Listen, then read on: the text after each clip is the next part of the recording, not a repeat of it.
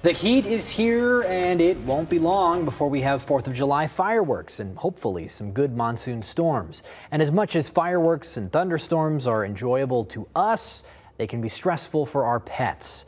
The Arizona Humane Society is out with some simple tips to ease your pet's stress. They say make sure you have a quiet space that's secure and has plenty of fresh water, lots of food, and lots of distractions, including toys.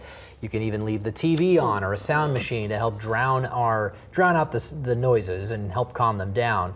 Another tool they like is a product called a thunder shirt.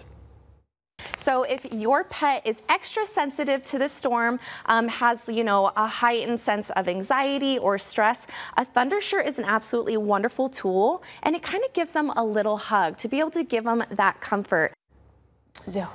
Yep, apparently it works. Another important thing you should do is get your pet microchipped. They say that's basically the only way you can be certain to be reunited if your pet goes missing and it's found at a shelter. The Arizona Humane Society does offer low-cost ways to microchip your pet.